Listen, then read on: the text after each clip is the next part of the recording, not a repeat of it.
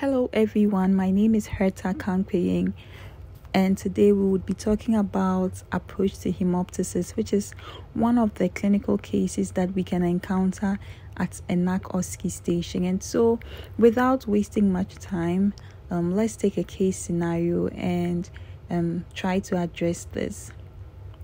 So our scenario reads: you are asked to see a 40-year-old male in the emergency room who has had 2 episodes of coughing up blood.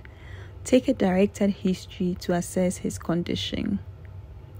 So, in this scenario, we identify this to be a history-taking station, and therefore we have 8 minutes to take a history and answer follow-up questions if there are any.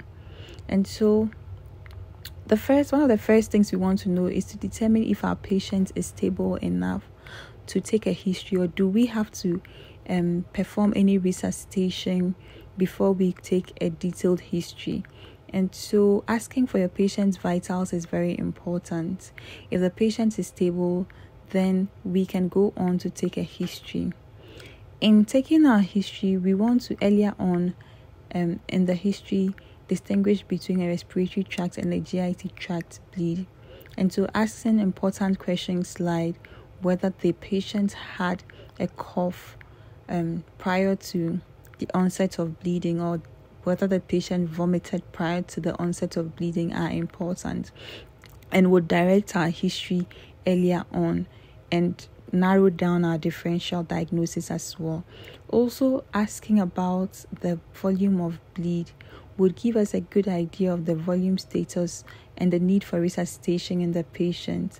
And so asking questions such as whether the patient sees streaks of blood, or whether the patient estimates the volume of bleeding to be up to a tablespoon or can of soda, would help us to distinguish between moderate, severe bleeding.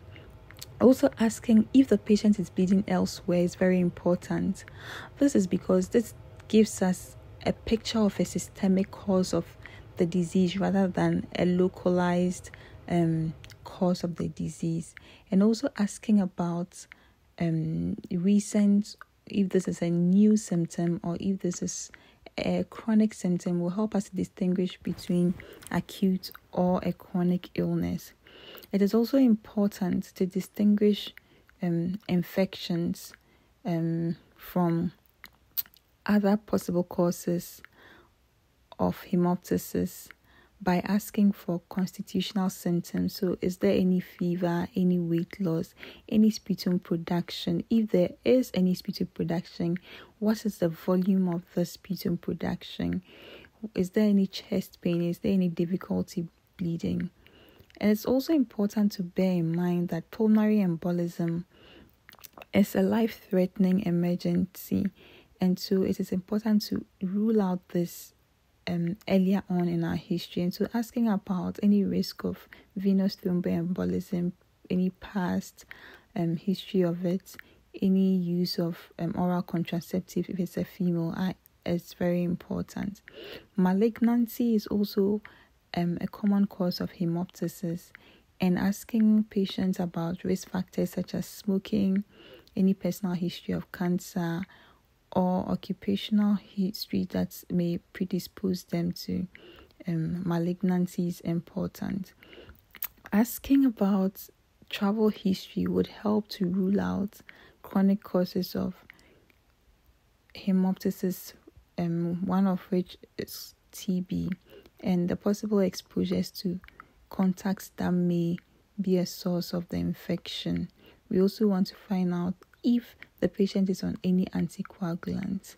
So after taking the history based on our findings, we would be able to tailor our differential diagnosis to come up with an accurate diagnosis. But in this case, our differential diagnosis for a respiratory tract infection, once we've confirmed that this is indeed hemoptysis, would be a bronchitis, a pneumonia, a pulmonary embolism.